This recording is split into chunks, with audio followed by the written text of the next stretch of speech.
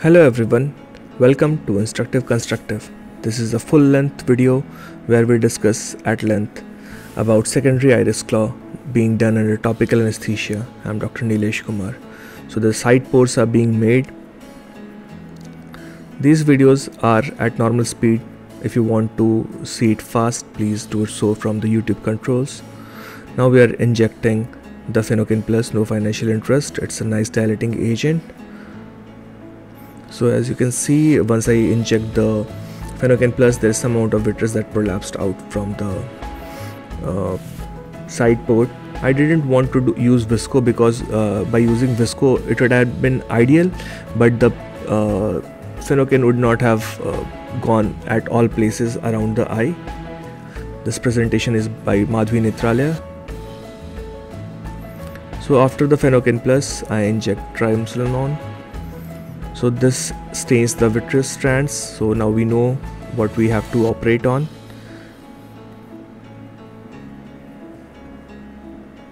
Once the vitreous cutter is primed, now we are going to start infusion from the left hand and start cutting the strands that are first prolapsing out from the side port. This is a post SICS patient. That patient was left aphakic after the rent has happened. So now what we are going to do is to do a complete anterior vitrectomy through through the anterior route. I don't want to use the pars plana route because I wanted to do an iris claw, and for iris claw I don't think too much of vitrectomy, posterior vitrectomy is required in my experience, in my limited experience. So the side port, through the side port, the cutter was not entering. I was not very sure why, but I didn't want to traumatize the tissue too much, so I thought I would enlarge the side port, but I went too ahead and made it quite large. It was not supposed to be that large. Now we are going to enter again through the side port from the right side, and through the left hand I am going to enter into the side port. I did this because vitreous strand was coming out from the right hand side, so I first wanted to go beyond below the wound and get rid of all those prolapsing vitreous before I move on to the side port on the left hand side. So as you can see, when I am going near the iris, the cut rate becomes very low. It is around 1000, sometimes 500. If I go just below the wound, as I'm doing right now, you can see even if it is around 400 or 500, not more than that. This is because I don't want to damage the iris, because that's where our iris claw is going to rest. If I cut the iris and the pupil becomes irregular, then again I will have to abandon the procedure and go for an SFIUL, which is much more traumatizing. So when I am in center, I go full throttle. The cut rate that Quatera 700 gives me is around 5000 with a nice stability of the chamber. So as you can see, I am going till mid vitreous cavity. The fluttering indicates that the PVD already is induced in this eye, and I try to take out as much cortex as I can till the mid cortical level at the vitreous cavity. So now I change my hands. I move the irrigation to the left hand, the cutter on the right hand, you see I am going below the pupil. Here the cut rate is low when I go below the iris, but when I am in the center, I go full throttle again.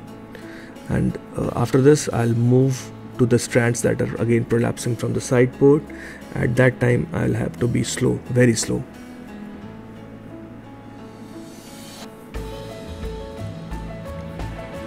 So you see, I just pull it a little bit and cut it. So that way the vitreous strand, the traction from the vitreous base goes off, and now I go below the iris and cut the remaining vitreous. So the anterior chamber is absolutely free of the vitreous strand right now. This is quite good amount of vitrectomy that we have done. No triamcinolone is now prolapsing through the pupillary plane, but we try to get as much vitreous from the periphery as we can.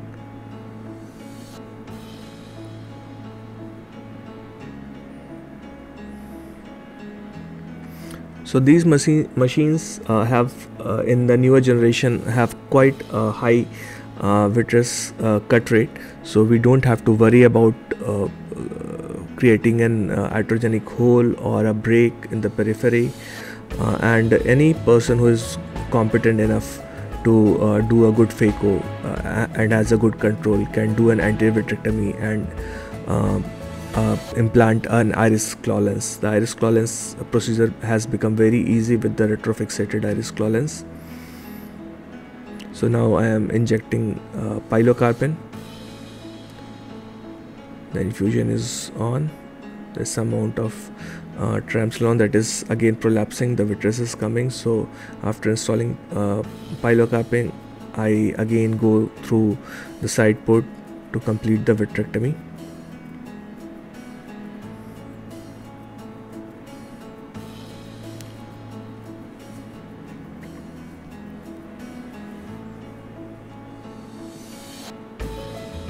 So we have to gingerly negotiate the area that is below the iris, because the port needs to be up, it can't be down, but you can't damage the iris. So that's how it is supposed to be. Now the infusion is on. I am filling the cavity with viscoelastic and stopping the infusion. I can see the visco is prolapsing from the other end. Now the AC is filled with HPMC. And now what we will do is move to the main wound, the previous SICS wound, so that we can insert the iris claw and complete the procedure. So always put HPMC on the cornea. This prevents the cornea from drying, and you don't need an assistant to keep putting drops each and every time on the cornea to keep it wet. So now what I do is blunt dissection. It's only a 15 days old wound, so not much of fibrosis is there. I don't want to recreate a second cut on conjunctiva, because there are fibrovascular adhesions. These adhesions, somehow if you clean cut them, the bleeding doesn't stop, because the contraction in the fibrovascular tissue, it keeps the blood vessel open. But when you are doing a blunt dissection, after some time it tends to clot. I might be wrong, but in my experience this is how it happens. So with the crescent, now I'll re-explore the SICS wound the previous surgeon had created. So now the tunnel has been entered, and I'd like to recreate the entry from the wound. That is done, and now we are again refilling the chamber with HPMC. So now the entire eye is taut, and we grab our iris claw forceps to get the iris claw in position. So now trying to negotiate the iris claw through the main wound. It won't go in horizontal fashion. If it goes into horizontal fashion, it becomes much easier. I don't have to rotate the iris claw, otherwise it is a hassle to rotate from the vertical position to horizontal position, and the horizontal position is the preferred position for me to implant the iris claw. So now again, after inserting, there is not much space between iris claw and endothelium, so I try to inject from side port, but it is not, it is going below the iris claw and lifting it up. So what I do is go through main wound to inject over it. I got some space, but again the Sinskey hook is not entering into that space. If I try to negotiate, then it might damage the corneal endothelium. So what I do is try to go through the main wound, create some tilt so that I get a decent entry over the iris claw lens.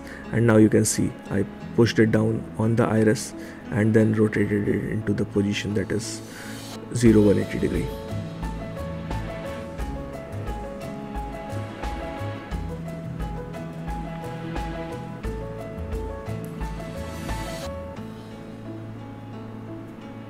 So again, refill the AC with viscoelastic. Now I can go over the iris claw, and with the visco cannula only I can just rotate it. Now I am again entering and grasping the iris claw lens, putting one haptic behind, going through the side port. I created this side port at this precise position just because I knew I will have to hook the iris claw into the iris through at those position only. So that's done. The one haptic has been enclaved into the iris. Now again re-grasping the iris claw, going below with the second haptic and again enclaving it. So you just hear a tiny pop and you will know that the iris has got through that through the crack and into the haptic, and it gets enclaved. So after this I just take it out. I don't do PI at the first setting. The main reason is that I don't want hyphema to happen in the first go. And what I try to do is measure IOP at the end of 2 weeks, and then create a PI, a laser PI, which is less traumatizing and more physiological. I can do it at my preferred space. Apart from that, the myth that the pupils don't dilate when you put iris claw, all of you can see that it dilates when we are doing the hydro wash or the IA. You can see it dilated to beyond 5.56 mm. So that is decent enough pupil to perform any procedure of your choice. So it doesn't hinder your retina treatment if anything that person requires. Now we hydrate the main wound, and the previous surgeon had created a nice tunnel, so I don't need to suture the tunnel as such. What I am doing is removing the clot. That clot prevents the adhesion of fibrovascular tissue to the underlying scleral bed. And now we inject the Gentradexa and close the case. So that's how it was done, and this is the first post-op day picture. The patient was quite happy with the result and ended up with 6/12 vision at the end. Thank you so much for your consideration and watching.